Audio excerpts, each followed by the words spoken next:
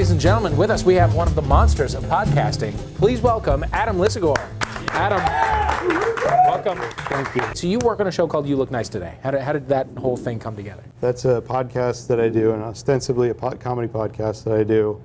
That's seriously going to come off if you keep Hi everybody, it's Adam from You Look Nice Today. It's time for another live episode of our show. You Look Nice Today, a journal of emotional hygiene. You Look Nice Today started because my buddies Merlin Mann and Scott Simpson and I met each other on Twitter, cracking wise on Twitter, and decided we should do like a little fun creative project outside of Twitter. They live in the Bay Area and I live here in LA. Right. And it just turned out to be a lot of fun, and a lot of people started listening to it. We just like each other a lot. So it's one of those completely satisfying creative partnerships. And now you do it live. Yeah, which is an entirely different thing, as you know. Yeah. Is the dynamic strange for people who don't really spend a whole lot of time physically together? On stage and physically together, yeah, it is. It's very weird. It took some getting used to. Right. And I don't know, how long did it take you to get your bearings on stage? Oh God, I don't have them yet. No, you certainly do. No, I don't. Shut your mouth. I don't. Shut it. I don't. I won't. I don't. Seriously, God, this got really violent and edgy really quick. You seem like such a gentleman. Stop it with the bar. Let's just compliment each other for like 10 more minutes. Can we? Yeah. What do you think of my shirt? No, it's a great shirt. It's a great shirt. I like your tie. Thank you very much. It's a great shirt. And good frames. Yeah. Frames are very important. Put them on. Okay. Put them on, do it. See, the perfect frames. These are the perfect frames for an Adam Lisagor, don't you think? I can't see anything because I'm double lensing right now, but you know who else has these same frames is RuPaul. Does he really? Yeah. Also, the Ira Glass has similar kind of glasses. Frames, yeah. Yeah. The chunky black. Can't go wrong with a chunky black. No, it's right? Once you go chunky black. Wait, what?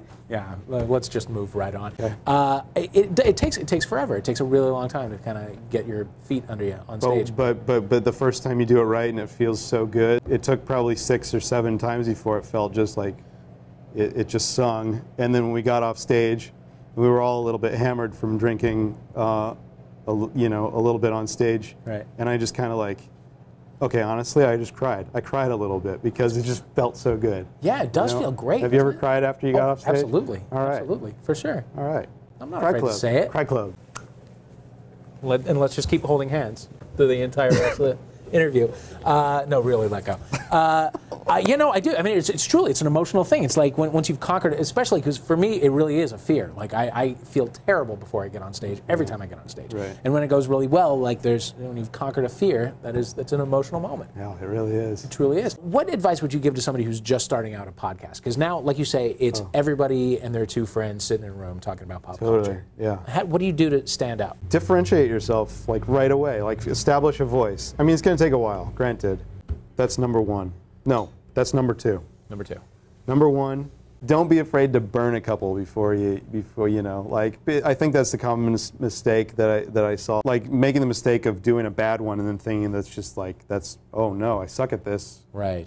Giving up. You know, because like my show, we burned 3 before we put one out. Right.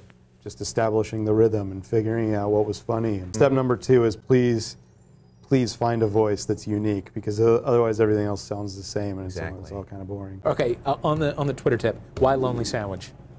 Some people have asked me if it means, like, if it's sort of an anthropomorphized sandwich or something. It's like a sandwich that's sitting by itself.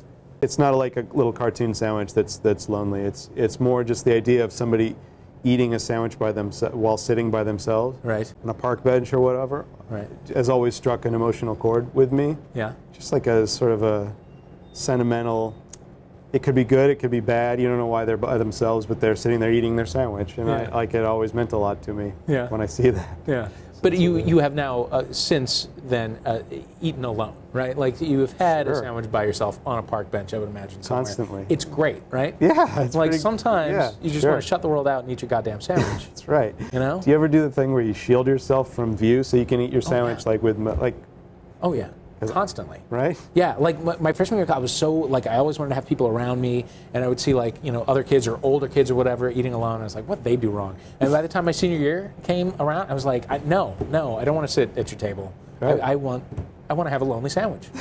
Adam Lisagor, it's been a pleasure. Adam Lisagor, ladies and gentlemen. Adam Lisagor. All right.